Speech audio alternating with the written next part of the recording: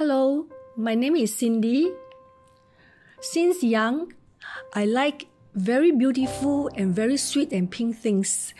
I realized when I was very little, my father taught me something. 成為一個女人就要長頭髮，就要着衫，就要鍾意粉紅色嘅嘢，要好似扮咗一個公主咁樣啊！唔得着拖鞋㗎呀，所以我就係咁長大咯。So I feel that this has been ingrained into my subconscious, into my brain, in my life. In 2018, I had cancer. One night in January, when I want to sleep, God told me very clearly, the voice, Cindy, touch your breast. And I didn't really bother, I went to sleep. The next day, I remembered and I touched, and there was a lump. I could feel a lump on the left side. So I called up my doctor, my specialist. Then I went to him. We had a mammogram and a biopsy. And when I went to talk to the doctor, he told me there is cancer. That was like a disaster, because in my whole life, I always tell God, whatever test you want to test me, not cancer. I told the Lord, if it's cancer, I would rather die, because I can't imagine the pain of cutting away and all this. So when the doctor told me this, I just straight away asked him, how many years more to live? He said 2. So I said, okay, fine. 2 years, I'll go travel around the world. I'll see what I want to see, and then I'll just bye-bye to the earth. And the doctor was not happy. He said, why don't you have a treatment? You're young. But I say, no, I don't think I need to. So, but then I went back home, I prayed to God. And also a lot of people told me to go for operation. Yeah, so because I didn't want chemo, I didn't want my hair to drop. Yeah, so the doctor told me, you go for operation, you may not need chemo, depends. So, okay, I listened to him, I went for the operation. Then, after all the tests, he said, yes, Cindy, you need chemo. I was like, you cheated me, it's like you said don't need chemo. So I was angry with God for a while. I didn't talk to him for 3 days. I kept the Bible. I didn't want to have anything to do with God.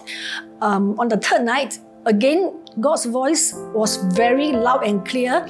He asked me, Cindy, you are angry with me. What do you want most in life? And I told the Lord, I love you and I always want to live for you, glorify your name and honor your name. Then God asked me this question.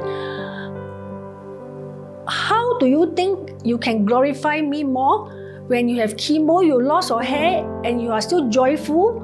Or I keep your hair for you and there's not much miracle? So I say, of course, when you take away all my hair and I can give glory to your name, and that is great. So God says, so now you know why? And I told the Lord, okay, look, you want to take away my hair? So to have 4 chemo within 2 months, my hair dropped after the first chemo, 7 days. I was, of course, sad. I think I am more affected by the hair loss than the chemo treatment. And the chemo treatment was not easy. So after the first chemo, I had this very high fever, 40 degrees Celsius, and I had to be rushed to A&E. Yes, and so they gave me the injection to let my white blood cells multiply. Then I went back home. The next day, I went to see the doctor and I was so shocked. The oncologist told me, I thought that you will never see the daylight again. That means that it was so crucial that I nearly lost my life, So I thank God that He sustained me. And I know that our days are numbered by God. I remember there was one night, I had very bad pain, back pain, joint pain everywhere. And I remember nighttime I was alone on the bed. I looked at the mirror and I actually cried. I told the Lord, why have you forsaken me? Why let me go through this? And I'm suffering. and I'm so ugly. It's like just a big egg like that. And I felt so lonely and so empty. Yes, God told me, I'm with you. I've always been with you. I've never leave you. So that was a great comfort, and I have my cell group friends. I have my friends to cheer me up. And my mother always asks me, why is it that you have chemo, you have cancer, and you still can laugh and sing and are happy?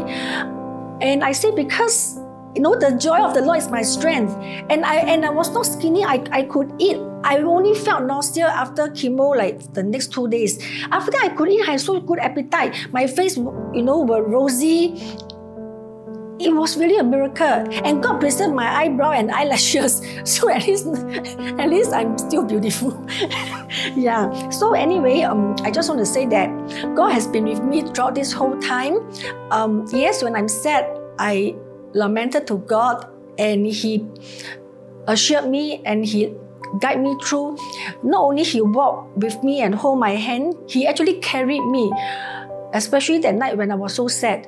So God is so real. God is so powerful. All you just need is to tell Him how you feel. Ask Him. He never leaves us, It's only that sometimes we think we are lonely. That is the devil's lies. Never believe the devil's lies. He is there to deceive us. Yeah, and to rob and to steal. Yeah, so I just want to give glory and honor to God that I have the opportunity to recover and share what I go through with other cancer patients, and to encourage them and comfort them. And the most important thing is to give honor and glory to God. His name is very marvelous, almighty. Because if I do not have God, I really could not survive. Yes. So that's all. Thank you very much.